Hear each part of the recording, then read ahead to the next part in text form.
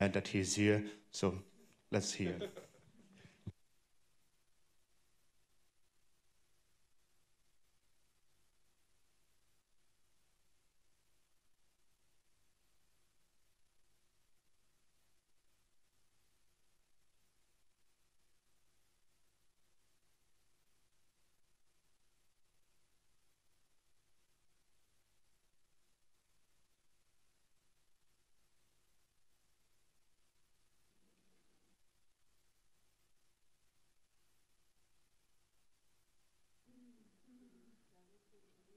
Okay, all right.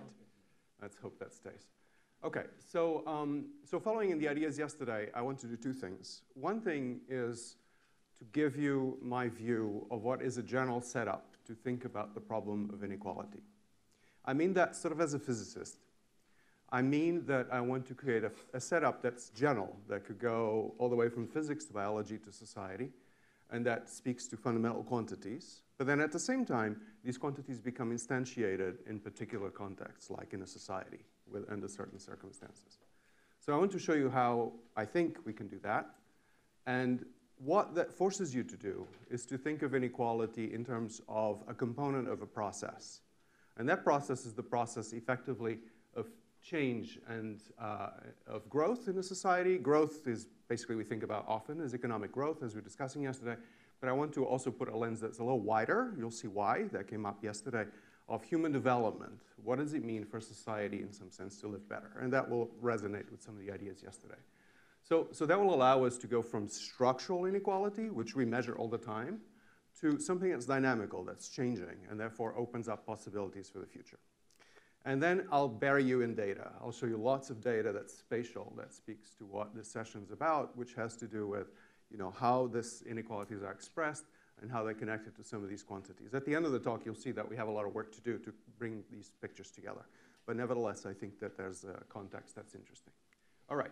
So I'll skip these things. I study, much of what I do today these days has to do with studying urban contexts around the world. But you'll see that much of the data that we use is really from cities around the world, big and small, in many different contexts. So it's really exploring the generality of how humans live together that we could actually get to some of these points. This slide I didn't show yesterday. That's sort of my closer collaborators, but there are many more people. And I'll highlight them as we go. You'll see some of them will be reflected in some of the work I'll show you later. But happy group, right? And as I said, I'm interested in the problem of development. So let me jump through this. I'm interested in the fact that under certain conditions, I like to speak sometimes of situations where a lot is going on, like in a city or in your life, a lot is going on, but nothing happens. You don't have change that's systemic. But if you look for the places that do create change, a lot of these places tend to have to do with cities and urbanization. So again, I showed you this Shanghai, 25 years, completely different society. It's easy to see in the built environment, but the most important thing is that people are different and live differently, right? They do different things in their jobs. They eat differently. They have different clothes, everything. Okay. So, and just sort of in this, just to situate us with a couple of ideas, I wanted to show you also this, because in many ways inequality has sort of a pretty twin, right, which is diversity. So it's the fact that in complex systems in general, not just in human societies, every agent, every organism, every person is actually different, right? This is not true in physics. In physics, every electron is the same, strictly the same. Every particle is the same. So the differences in complex systems, in agents, become intrinsic. They have to do with how many resources, what information, what's your history. All these things are intrinsic to the agent. And this is fundamentally different. This is both a source of many problems when you look at it from that side, but also the beginning of everything, right? So Darwin, what was interested in, and I think that this is a nice quote, right? There wouldn't be such thing as beauty if there were no diversity. But it also means that there wouldn't be such thing as ugliness, all at the same time, right? So, but the point, the problem he was trying to solve, right? He was trying to solve the problem of biodiversity. Where does that come from? Is that a bug or a feature? It's a bug. It's a feature, sorry. But, and so diversity and inequality have something to do with each other, and that's tricky. So we need to have diverse societies, diverse complex systems, but at the same time, that creates inevitably sources of difference that can be expressed then in inequality. So there's something we need to specify in order to not throw away the baby with the bathwater when we talk about these things. Okay, so development as a process, I think, is clear. The word itself implies that there's motion, that there's change. But I want to talk really in terms of inequality as a process. How is it generated, both enlarged and diminished? And in order to do that, we need to talk about, I used physics-y words, statistical dynamics, but really what I want to do is to think about these processes of growth and development. I'll be clear about what I mean by that in a society, but also in some sense implicit in biology. And the program here is quite ambitious because we started yesterday with economists that have been interested in the problem of economic growth.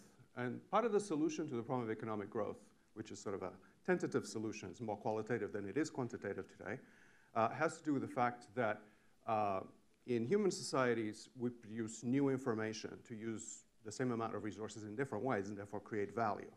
Often this goes under the words of knowledge or technological change, but that's seen as the engine of what allows societies to change, right?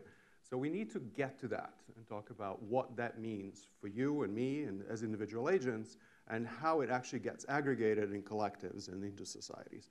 And that program is still to be done, and I'll show you it's part of what I mean by creating a general picture. Okay. This also has time scales. So if you think about yourself as an individual, and any biological organism again, you have a life course. So in fact, that's a curious question. I'm not going to go there. But you know, why did biology, why did evolution program us to die is a very interesting question. But then, of course, there's sort of national development, ideas that we often have in mind when we think about, and Jim had those ideas in mind, Robinson, about how nations as collectives change. So there are different scales. I'm just throwing some words at you so that you see that we have to do several things at the same time. Okay, so I want to run a thought experiment with you. I kind of mentioned to some of you I was talking yesterday. I do this with my students just to disorient them a little bit, so bear with me. So here's a device we just invented. This is in the spirit of Einstein, who's in the back. It's a thought experiment. And so here's sort of a device that measures inequality in a society. I put there an injustice gauge. I'll get to why injustice, but it should be clear already. And I want you to tell me, okay, you're the planner, or you can imagine a society that is different from what we have today. Where should I put it? What's your choice? What's the level? You know Gini coefficients, right? They go between 0 and 1 or 0 and 100. Just to situate you, the United States is something like 0.47. It's seen as a fairly unequal society. So where should we put it? What's your choice? Okay, so let me just show you a few examples. So, sorry, it sounds like a game. But this is New York City, has 0.51, same as Zimbabwe, quite unequal. This is income, sorry. Or maybe Japan, quite equal, 0.33, more or less. These numbers, you know, they change a little bit every year. So where would you set the Gini meter? 20, okay. I don't think we ever had any society, large society, with 20. Yeah, yeah. So why 20? Yeah. What would happen? Oh. How do people feel? Well, 34 sounds pretty good. It's a nice society that exists, right? You know, my point about showing you this is that, you know, it helps a little bit, right? We have some reference points. But it's not enough. We have to know what's going on, right? What? 43. Why 43?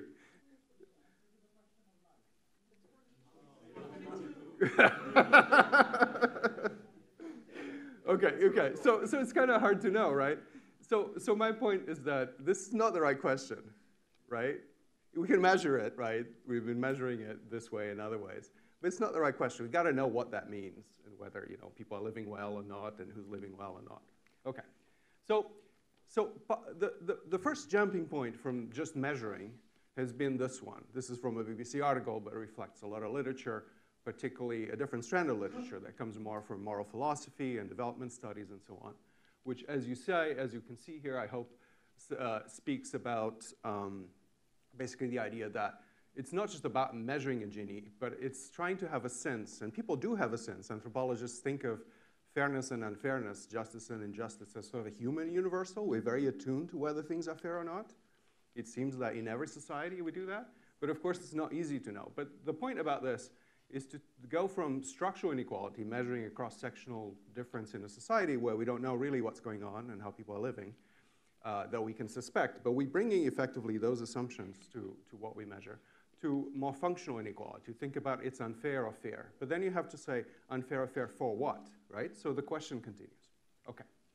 So what I want to show you now is sort of how I think we can think about this a little bit as physicists. This is from an article I published a little while ago, and this is part of a large program. It's also sort of in my book. But it's the idea that if you have an agent in complex systems, they have certain general characteristics. So forgive me, I'm going to start very general. And the difference, again, to a physical particle is that an agent in complex systems has to have behavior in the world. So it dissipates energy by the, basically, two first laws of thermodynamics, and needs to get energy from the environment in order to survive and get its next lunch and keep going. And it has to have behavior. So that means that the energy that it gets from the environment allows it to exert forces, exert behavior, so literally consume that energy in terms of behavior. But it needs to be able to do that, and it needs to know what to do with that energy. The moment you have energy or something in your bank account, you have to know what to do with it, right? And so in order to know what to do with it, you need to have information. You have to have a decision about if the environment does this, I'll do that, et cetera, right? That is information, literally. And so an agent in complex systems, all agents, this goes back to Schrödinger and many other people at the beginning of life, need to do two things. They need to internalize energy or resources, and they need to internalize information. And they need to express these two things together in terms of agency in order at least to get their next meal. But of course, for people, we do many other things with it. So these two things basically call attention to two quantities. Energy, which we know a lot in physics. All physics is built on energy and its conservation. And then information, which is a somewhat different quantity that we deal less in physics, but it's very interesting because it produces effectively attractive forces between people. It's often good to collaborate with other people that know things that we don't know, when together we can do and get resources or do something in the world, write a paper together or whatnot. So the other element of this is that this all works on a cycle of finite duration. So usually there's a time that we can take to get all the stuff done. So for humans, more or less, the characteristic time is the life course. How long do we live, okay? For other systems, it may be less important, like in a city or a nation, it's not very clear that there's an expiry date. But it's made out, of course, of agents that have that preoccupation, okay? So this allows you to actually write all the stuff in math and so on. And a lot of this program recently, this is what Jordan's been working on, several illustrations of this, so I just want to advertise his work. Where is he? I don't see him, but anyway, so there it is. But part of the idea is that to get information, you need to learn. To get resources, you need to apply the information well, and you can close that loop and start modeling this in general terms. So what does that look like? So this is kind of the simplest thing that you can do. You write this essentially as an equation for, this is the energy conservation equation, right? If you're a physicist. I'm calling it resources, yeah. It's an open system. Energy can come in, but here I'm just saying that resources, which is energy or money, can change in terms, I'm going to use more economics language, so there's an income and there are costs, so there's input of energy and output or dissipation, so that's Y minus C.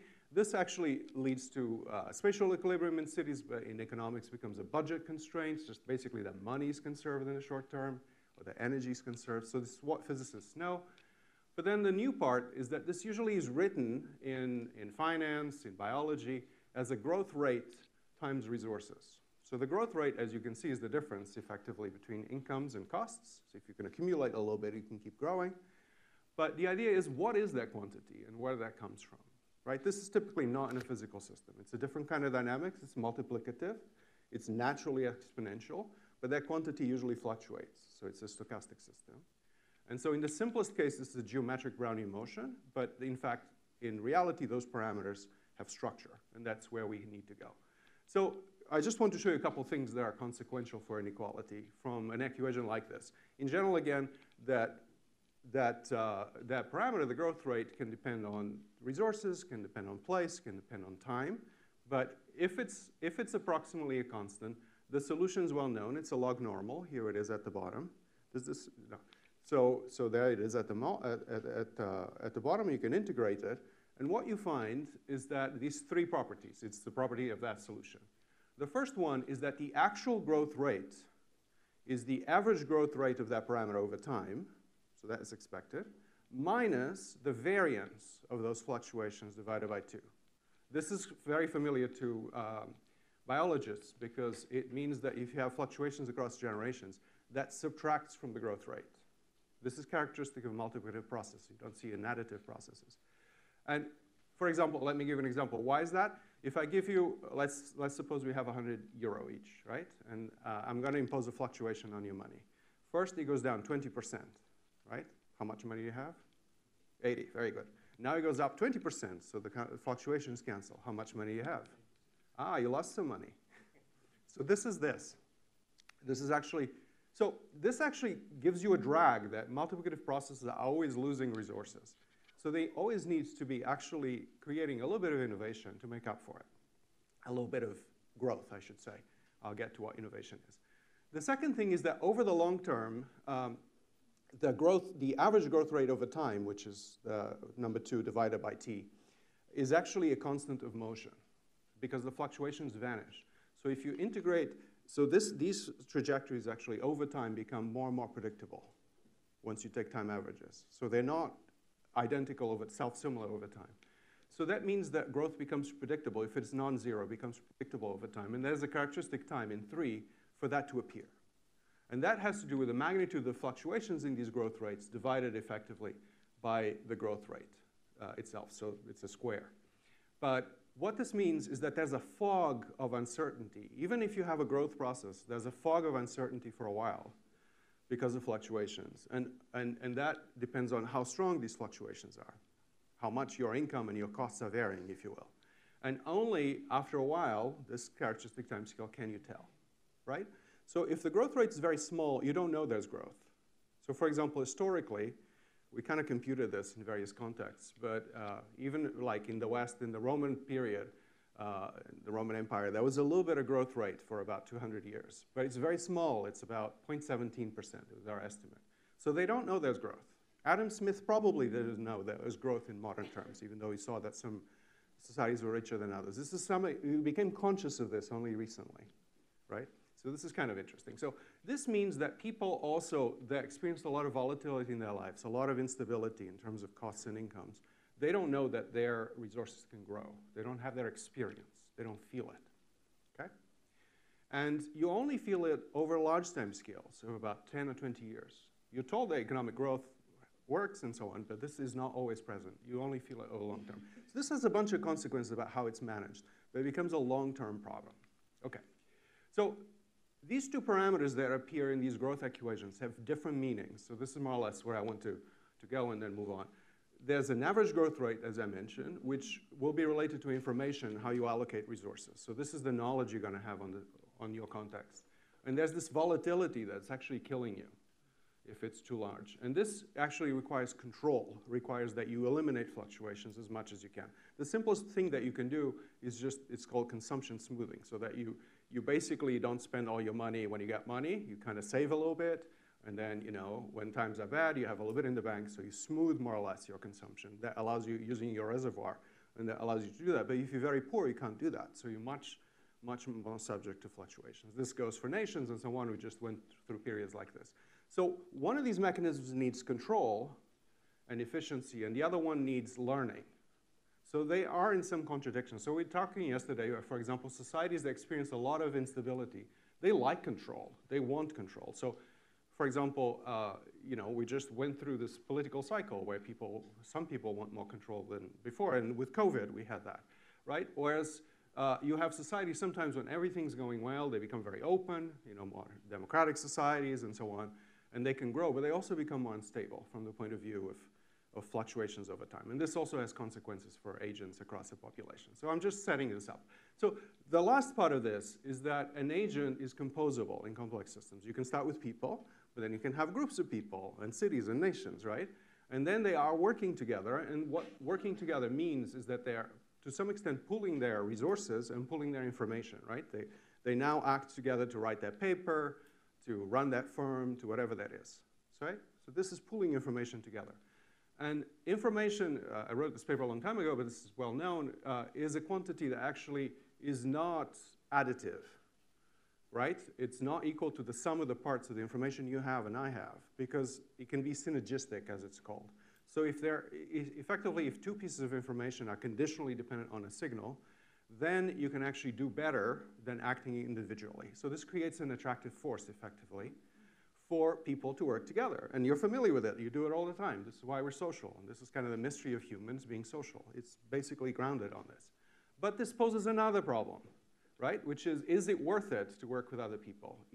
So first, are there potential for good collaborations? But then the mother of all problems is, once we make money together, how is it distributed back to the individuals, right? So this is the problem of inequality, as Stiglitz says it, is that basically it's organizations, or capital versus labor and so on, that don't redistribute it back fairly, right? So that the agents may feel that it's not worth it to be part of the organization. So this becomes so this usually means that you need a social contract to be able to work together, and when this doesn't work, you get people kind of dragging their feet, other people controlling them, you need defection, you may have sabotage, you have migration, people leave, and you may have even revolution. So this is basically all kinds of things that happen when there's unfairness. And then you need public agents usually to create some sort of fairness of distribution, which is always imperfect, but that creates sort of a dynamical balancing act. So this is kind of the setup that I'm working with. Okay. So last two things. I know we're going over time, but a little bit with what I want to show you next. But what is the theory of unfairness? So I want to just show you two things. So this is an interesting idea. It goes back to Rawls. This is very influential. It has its jargon, as Jaya was telling you yesterday.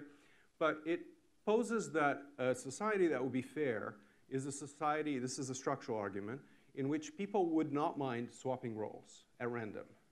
So I go to Matteo, and we can imagine that if the world is fair, we change places, and I have your life and you have mine, and we're just as happy. Right? Or any one of you. So imagine that, right? So most people are poor, so you'd end up, maybe better off.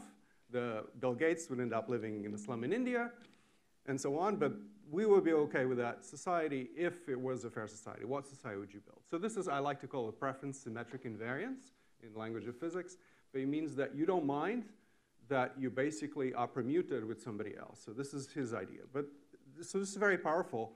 And it's still used a lot in ethics. But then Amartya Sen came in, as you heard yesterday from Jaya, and the idea is that this should be procedural. It's not just about a structure in which people don't mind changing positions, but it's the ability to do things, to have agency, to use your resources and information to hope to have a better life.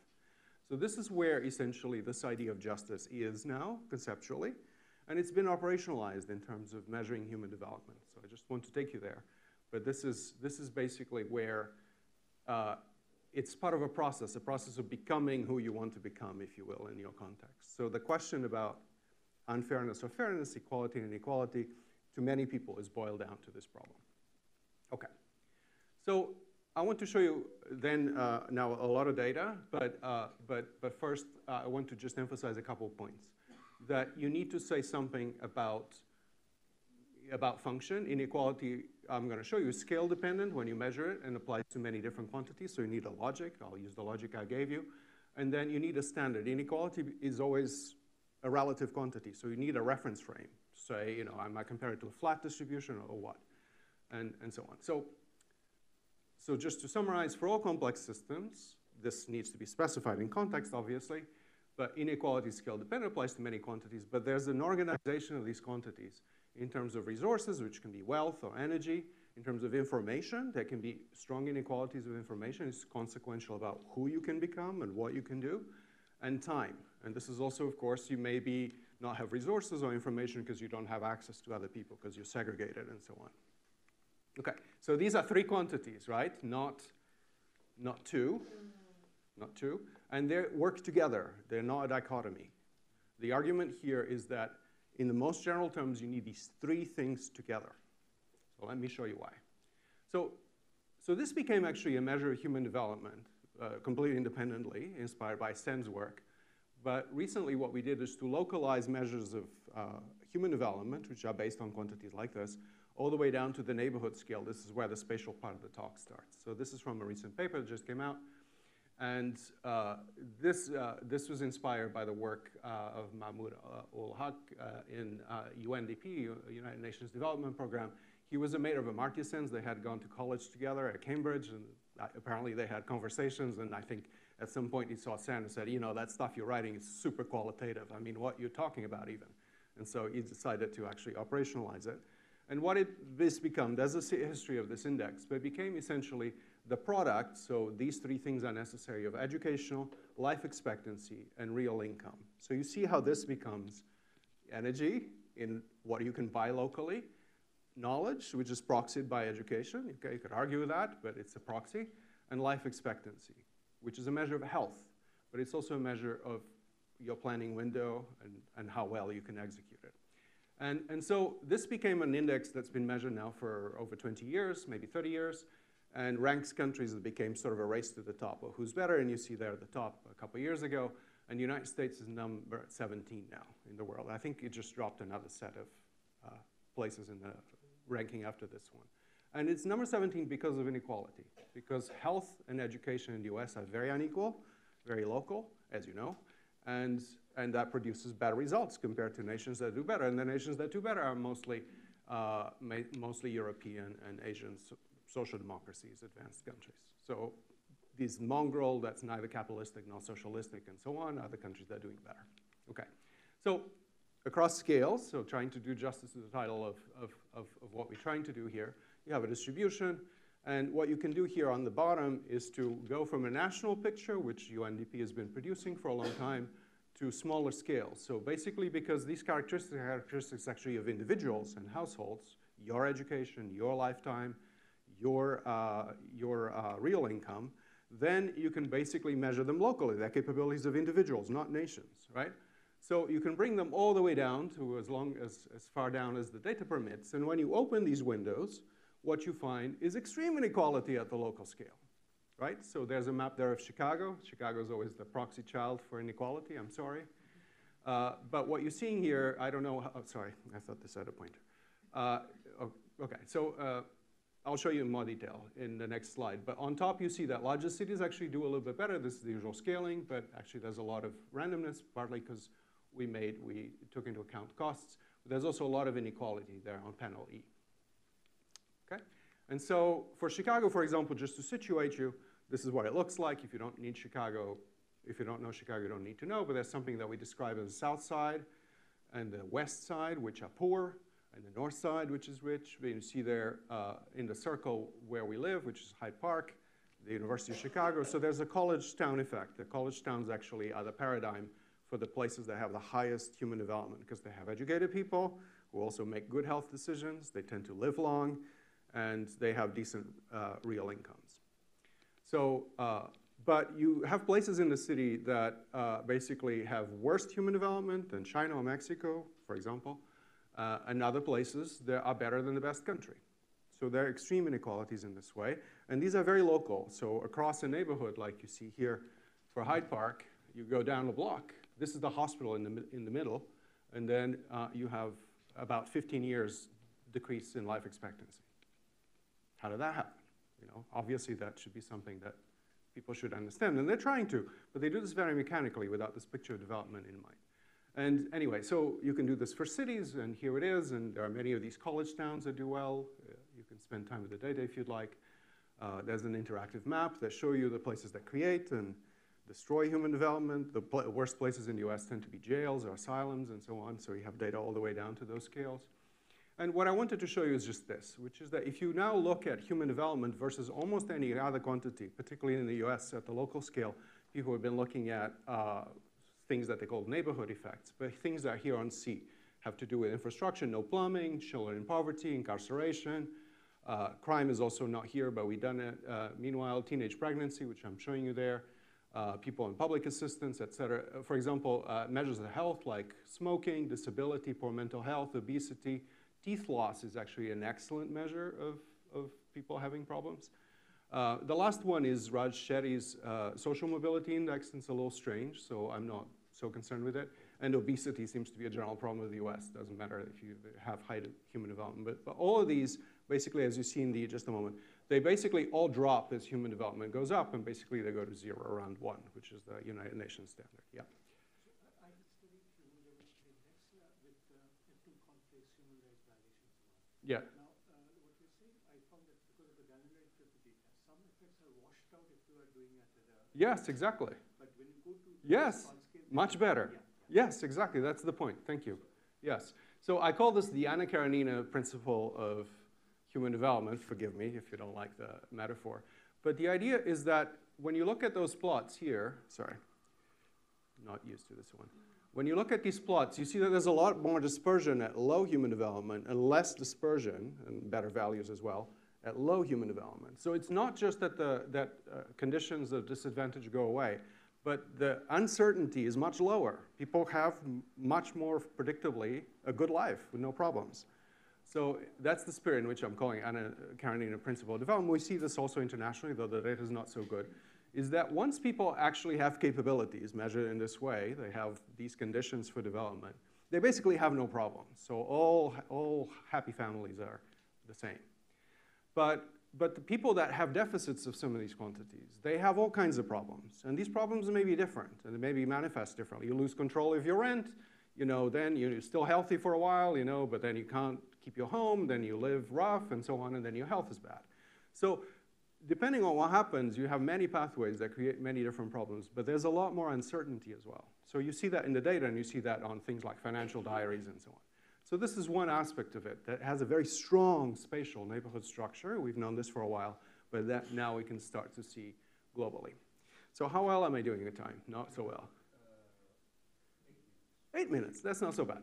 So there are 3 more things I want to show you, so bear with me. But the second one has to do with the structure in space of quantities.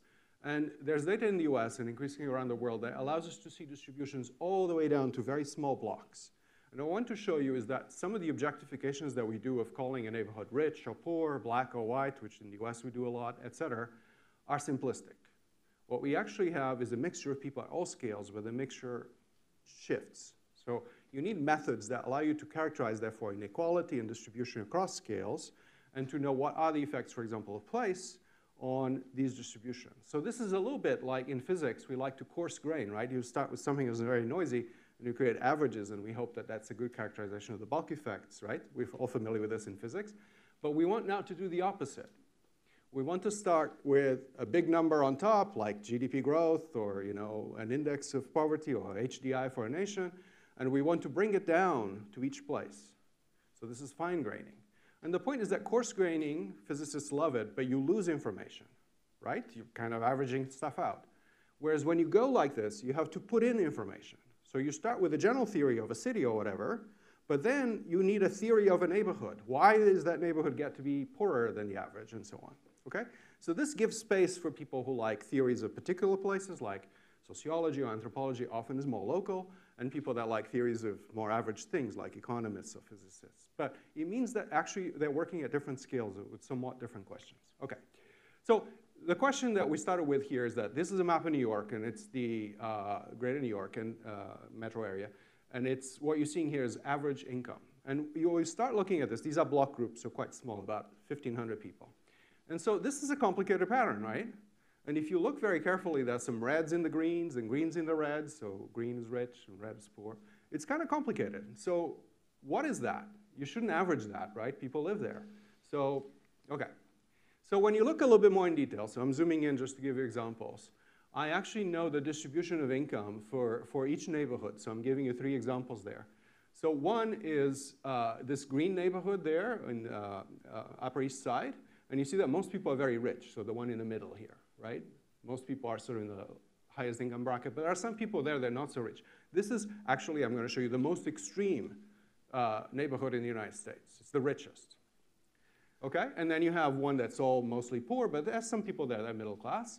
And you have a more mixed one, which is in Queens. Okay? So this is kind of the logic of it. But if you average all this and ask, what's the distribution income citywide? It's something people see all the time. It's approximately log normal. So each neighborhood deviates, right, from that average, and deviates because there's You know, we can call it spatial selection because you end up with a different concentration of people, sometimes by accident, sometimes because of structural factors. Okay? So the question you can ask is, you know, if I know you live, do I know how much money you make? Right? That's a question about inequality, but it's also a question about predictability. So it's a question about information, right? Or you can turn it around and say, well, if I know your income, can I predict where you live? And turns out the amount of predictability is different in different cities. In some cities, yes, you can. In some other cities, no, not really. You know, people live everywhere. So this tells you how segregated a city is, in this case by income. You could ask the question about race or any other question. And what this leads you to is to basically methods informed by information theory. There's a long tradition of these methods in econometrics, thanks mostly to Henry Thiel. And these are basically methods that allow you to apportion inequality or dispersion at different scales because they're decomposable across scales. So this is and this just follows from the properties of conditional distributions. So I'm going to go a little bit faster through this, but basically you get filters about if you're a rich person, where do you live? That's the green. If you're a poor person, where might you live? It's the red. But then you can basically follows that you can build these information theoretic quantities that tell you how much predictability the neighborhood structure has on income or vice versa, and how much do the two are related across the city, and that's a mutual information. Okay, so what's the most segregated income group in any city? The rich.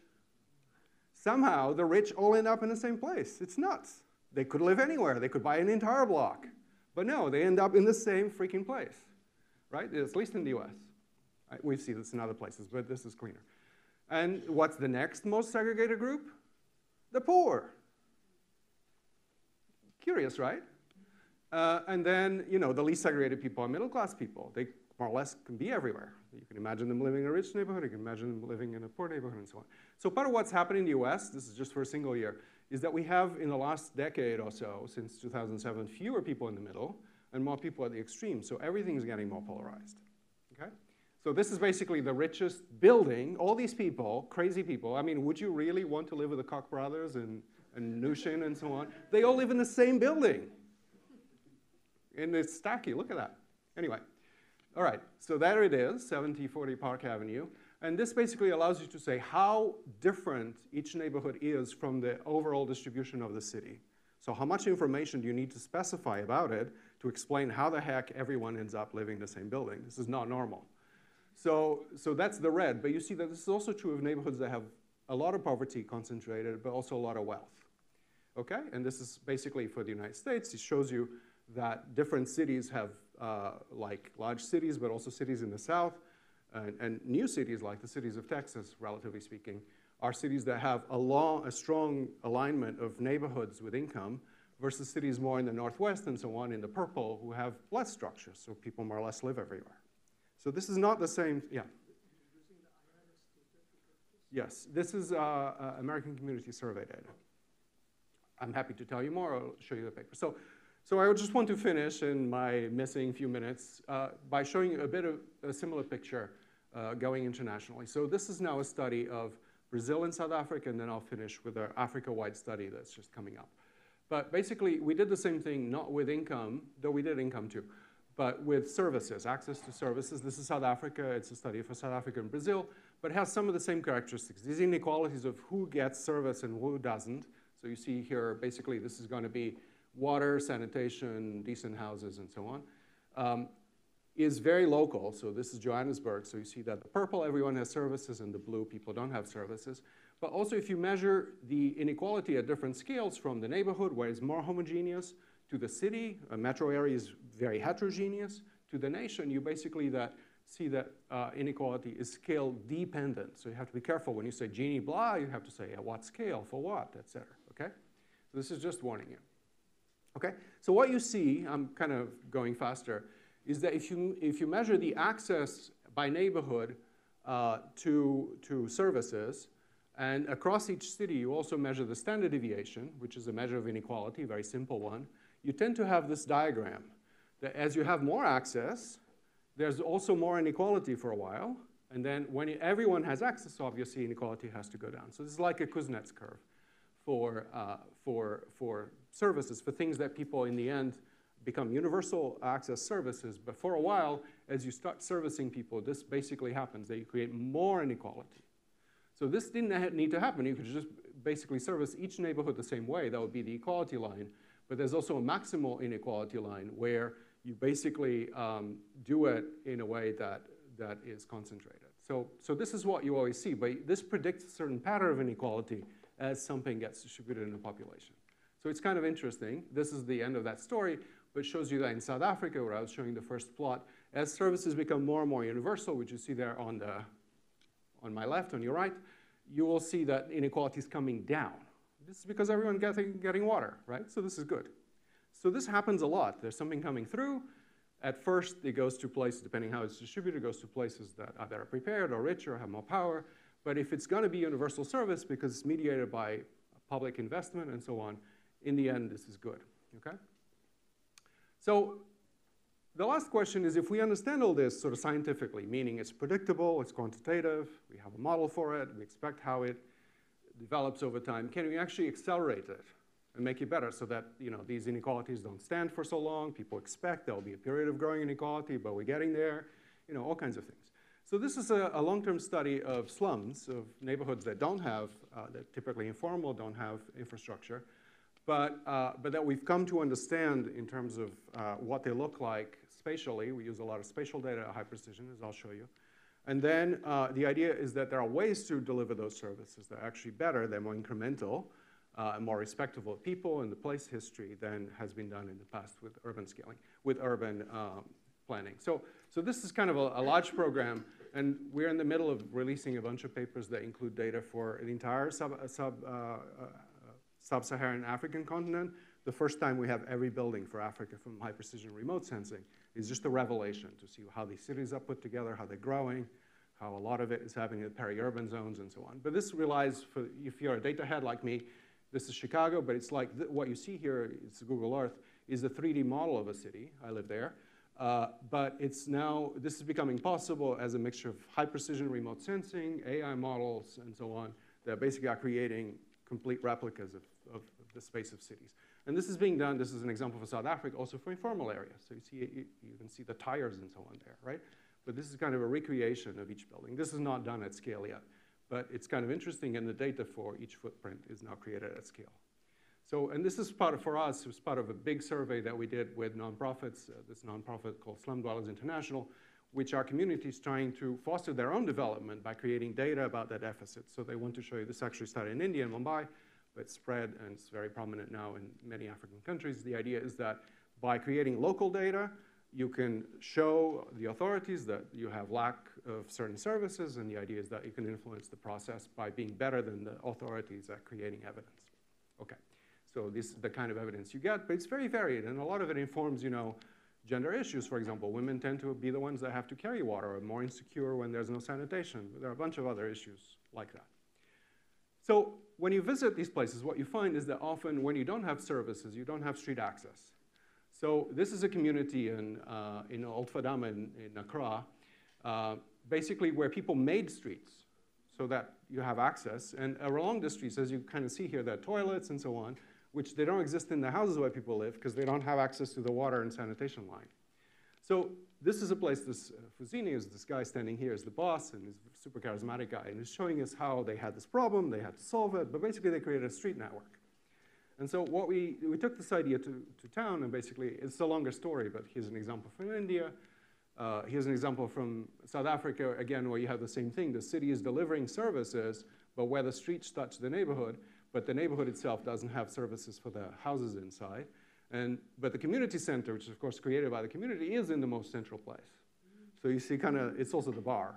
But you see sort of the contradiction here, right? It's not like a city that we're used to living in, where each one of our houses, you walk to the street and you have services and you have an address and so on. So this is spatially, that's the nature of the problem. And it's a problem of topology. I won't spend time on this, but it goes back to Euler. It's a beautiful story and so on. Okay, so you can kind of come to characterize essentially the spaces of cities and identify parcels within each block surrounded by streets that are kind of internal and have levels of being internal. And this allows you to identify from spatial data this kind of problem of access to streets. So we're using this a lot. And this gives you a measure of spatial inequality and then how you could extend the street network in blue in order to provide access. So this is excruciatingly spatial, right? But then you can zoom out and start creating what are the places at the neighborhood scale, each block, that have services and not, how is this distributed, you know, fractions of the population is very practical, but it also speaks to what we're doing here. So this is a city of Freetown, Sierra Leone, and you see that most people actually have a little bit of deficit, and then there are a few neighborhoods here in yellow, which tend to be more rural or in town, hills and so on, that have kind of extreme situations. But the extreme slums, they're very dense and so on, are actually rare when you do this at scale. They're the ones that capture the imagination, but a lot of the deficits and inequalities are mild. They're not extreme, at least for most of the population. This is a very famous place that's getting a lot of attention now. It's called Mokoko. It's, as they call it, the Venice. You can see that the boats. This is built over the water on stilts. It's in Lagos, supposed to be the largest city in the world, and so you can do this for every city and at scale and so on. So you see all this inequality, how it's being mitigated through delivery of services, where it's bigger and smaller, and so on. So that's it. So let me just finish with this slide, which is basically that when you look at the problem of inequality, of distribution, of difference, of diversity, scale is important, quantity is important, but all this tends to be grounded on the ability of people to exert their own agency, to be resilient, and so on. And so a lot of this depends on individuals and households and communities being able to do that. It's grounded on people. So this idea of processual inequality of human capabilities is very important.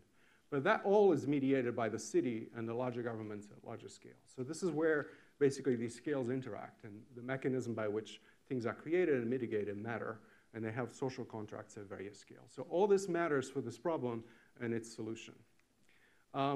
If you have interest in seeing more of this, there's a book, but I want to just say one last thing, which is that a lot of what we can do today with this kind of data is structural. We can see these inequalities.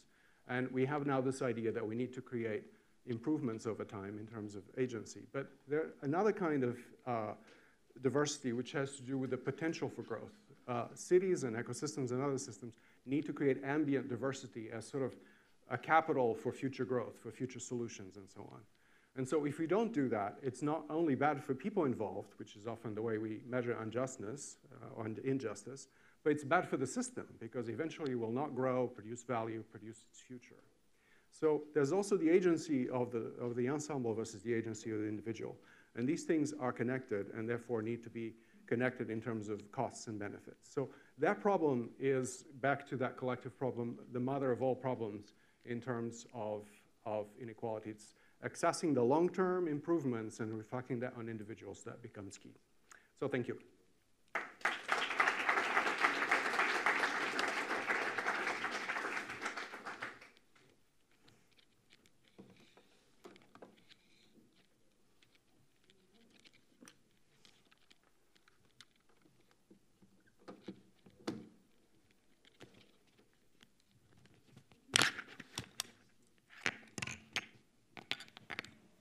Okay, so things changed.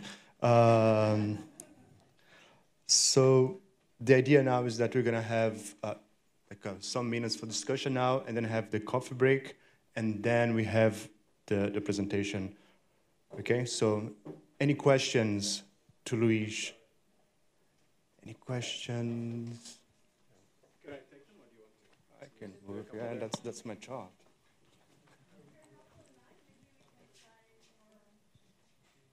Yeah, I'm not sure we need the microphone. Maybe we can, well, it doesn't matter. Well, thanks, Luis, for the talk. So I was wondering, given that you have looked at inequalities in different aspects, so I lived not in Chicago, but very close to Chicago for a few years. And I went back a few years, last year I was there. And to my surprise, I saw there was like a biking lane, which was unthought of when I was living there, because it's always full of cars. So I was wondering, have you looked at inequalities in this sense, in adaptations to more sustainable methods of transport in cities? I mean now, every major city has I don't know if every major city, but many major cities have biking lanes, like different types of they have reduced some of them, like car lanes, in just to facilitate like mobility of people. And I was wondering, have you looked at this and how this? I'm sure there are inequalities about this too, but I haven't seen anything about it. So I'm just wondering. There's work that's coming up, but this infrastructure, as you were describing, is happening in many cities, sort of gradually. So, but it has a lot of the same signatures that you see in the provision of services. It happens locally first, so there's injustice about, or inequality about, who gets their bike lane and who doesn't, right? And then its advantage becomes with scale, when you can go everywhere from anywhere in a city on a bike, which most American cities, at least, are not there. If you go to the Netherlands or Copenhagen, you can do that. But those are systems, I've been studying those systems, actually, that have been there for 20, 30 years. That became large systems with all kinds of other things. So, so now, part of the problem, actually, that we're studying is that the initial development of these lanes actually are dangerous for the cyclists to some extent. So even though it feels like a good thing, as you're saying, because they're incomplete and because the drivers are not educated and they're often not done to the highest standards, it gives the cyclist a sense of security and agency, and then the car's still there in some other way. So the initial, I wanted to characterize this kind of thing, thank you for asking, in terms of, again, some sort of Kuznets curve, where at first the provision actually makes things worse, possibly, but eventually, so that should not be a reason to start, because the advantages come at scale. So I think that that's part of the problem. Same, similar thing with a very different example, like electric cars. Electric cars, mostly in the US, but I think it's true in other places too, are expensive.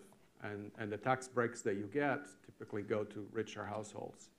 So, they're trickling in as it goes. So even though it's a good thing for society, they're primarily something that's creating inequality for now.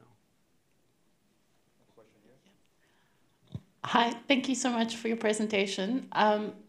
Since you were talking neighborhoods and inequality, and you also brought up Chicago, I was just wondering, I'm not a physicist, by the way, but I was just wondering if your models or you interact with or take into account some of the historical social spatial effects of policies like redlining, for example, which restricted people of color from accessing home loans and have been shown to kind of have multi-generational effects. Or in South Africa, for example, the extreme segregation which was imposed by the apartheid state. I was just wondering if you've been able to engage with some of these maybe historical policy effects. The answer in general is yes, but we've had actually a couple of super talented postdocs in our group and in our institute that do exactly that. I think what we see, most of the studies that I see now are the persistence of these historical policies and circumstances into the present, right? And how they may be mitigated or not. Most of the time there is, depending on place and so on, but a relatively strong presence of those patterns of still racial segregation, of lower quality housing or whatever, in places that received redlining and so on. There are exceptions. There are places that have changed since then, both in South Africa and the US. So depending a little bit on the local history and what you emphasize on. But there are these historical injustices for sure. One interesting aspect of neighborhood inequality related to this is that when you think about the time scale for the character of a neighborhood to change, its socioeconomic status, its racial, ethnical composition, and so on, it's at least decades. And when you think about that, in the United States, more or less, every household moves every 5 years. So a neighborhood, actually has a lot of churn. There's a lot of local movements and so on. But somehow its character persists. So they become a place that, because of their characteristics, tend to attract, for a while, unless there's something that happens, the same type of population, sometimes channeling that continued disadvantage. So I think people have these sort of ecological effects, as sometimes sociologists, certainly in Chicago, talk about it, are just starting to be studied. But I think we've had challenges studying them longitudinally over time, over these time scales. But this is coming. But definitely there are these persistent injustices. I think part of the question has been, are they changing or not? And what's the right mechanism to address them in terms of compensation, but also creating better local conditions? I mean, in some sense, as you can see, what needs to be done is to create a decent living standard everywhere, both individual level and at a place level. And that has just not happened, even though there are mandates to do that. Thanks for the talk. Oh. So no, I have just a technical question. So going back to this multiplicative growth model. So in this model, essentially, you have these two parameters. So the average growth rate, the drift and diffusion. Yeah. Okay. Yeah. Yeah. But what happens is when you introduce redistribution or interaction between individuals, then essentially the growth rate is independent of the diffusion of sigma. Yeah, they're independent parameters. And actually you have a strange effect that the larger is sigma, the more equal is the inequality is inversely proportional to sigma. So I don't know how this fits with your with this.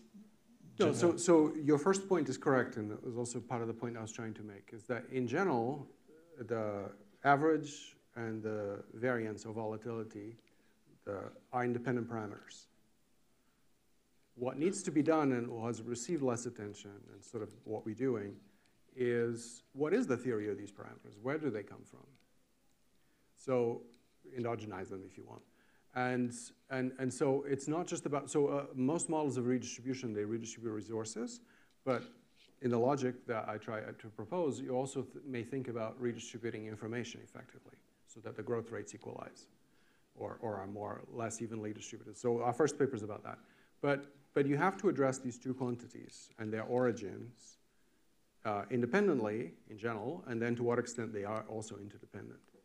And that's a lot of the work that, in my view, remains to be done. Is sort of, you know, it's the theory of the parameters, not of the short-term dynamics. Yeah. Hi, thank you for your presentation. Thank you for your presentation, and I'm not going to use the mic because I will be deaf in a second, so I will raise my voice. I was pretty interested in the scale that you were proposing at the end of your presentation, and what strikes me the most is that there are some dynamics at like city level that reflects a lot on the neighborhood level. Let's say in this question adds a little bit on the previous question.